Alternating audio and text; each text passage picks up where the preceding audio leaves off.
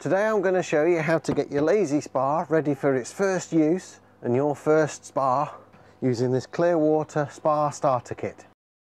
Just quickly though, let me answer the question, why add chemicals to a hot tub? Very simply, the bottom line is that it helps to keep the water clean and clear and free of bacteria. Dirty water is unpleasant to spa in, and bacteria can be extremely unhealthy, deadly even.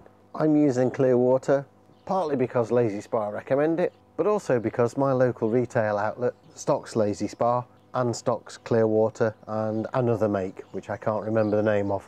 So, and the Clearwater was slightly cheaper. Whatever starter kit you get, it'll come with instructions.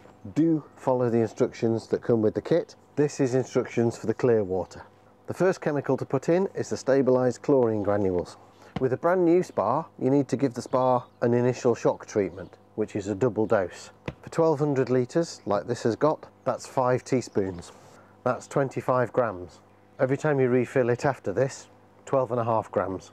This comes in granular form, and you dispense it by the teaspoonful, a teaspoon being 5 grams. However, don't just take 25 grams, 5 teaspoons full, and just chuck the granules in the spa, because the granules get sucked round the pump, they can damage it. Take a litre jug of the 40-degree water out of your spa, which I know you can't see, but I've got on a little table just here. Wouldn't you know, I haven't got a table just tall enough for you to see beyond the tub. A black mark against Clearwater here. This is a standard teaspoon, 5 millilitres. It only just, and I do mean only just, fits through the top. Rifle through your teaspoon drawer and pick a teaspoon that actually fits through. We've got some that don't. A heaped spoonful is your 5 grams. 5 of those into your jug of water, and then put the lid on. All of these chemicals are hazardous, so always keep the lids on. Stir up your warm water to dissolve the granules. The water will go a funny milky white colour, but don't worry about that. That's only because you've got a highly concentrated amount of chlorine in here. Tip it in, give your jug a rinse out. Make sure that your circulation pump is going so that the chlorine gets distributed evenly amongst all the water. Put your lid back on and come back to it in 2 hours. It's important to put the lid on for these 2 hours, not just because it keeps the heat in the water, taking the load off your heater, but also if it's a sunny day, which as I'm sure you can see it's not here, then sunlight breaks down the chlorine. That's one of the reasons why you need to regularly redose, because as you use it and the water is exposed to sunlight, it breaks down the chlorine. Now that 2 hours have passed, we need to test the pH levels. Find your container of test dippers, take one test, dip it in the water, straight back out. Put the lid back on the container so as not to contaminate any of the other tests, and use the chart on the side. I'm somewhere between 5 and 10 for my free chlorine, which is about correct. 5 is the level to be maintained at. The initial dose would have pushed it up to 10 initially. And on pH, we want to be maintaining around 7.4. Compare the colours. That can actually be quite difficult, because how good your eyesight is can affect that. It's a shame they can't come up with a dipper that actually gives you a number. Comparing the colour charts with my dipstick, ooh and misses, I think I'm getting results that are slightly low, about 6.8. We'll come back to that in a moment. And the total alkalinity is also slightly low, but that should be taken care of by raising the pH. Depending on the result you get, depends on what you add next. pH plus and a tub of pH minus. Now I was reading a little low. I need to raise the pH, which means I need some pH plus.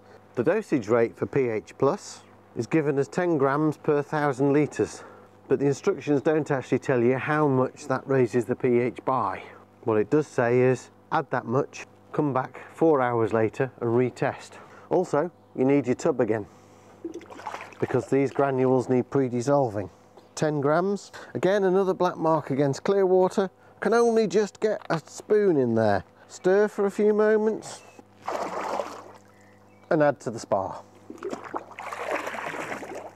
Again, I'm going to give my air jets a quick blast to mix it around well. But because I'm an impatient sort, I'm retesting after 2 hours instead of 4, and that 10 grams raised my pH to between 7.2 and 7.6, nearer 7.6, so which is well inside the OK range, and the total alkalinity is now in the region of 80, which is also in the OK range. So I'm happy with that. I will test it again in another couple of hours. We should be able to use the tub this evening when my wife gets home from work. Now the free chlorine level is given in ppm on this scale, and 5 ppm is about right. That's where you should maintain it at, 4 or 5. You should test the pool every day. Now to raise the ppm of the chlorine by 1 ppm in a 1,000 litre tub requires 2 grams of chlorine, which is half a spoonful. So each day you test it, see how low or high you are, and if you're low, add 2 grams of chlorine for every ppm low you are. Prorate that for a smaller or larger tub. And after each daily test, add a little pH plus or a pH minus, depending on what your result is. Based on my result I got just then, I would suggest going easy with the pH plus and minus. A relatively small amount of pH plus raised my pH by quite a bit.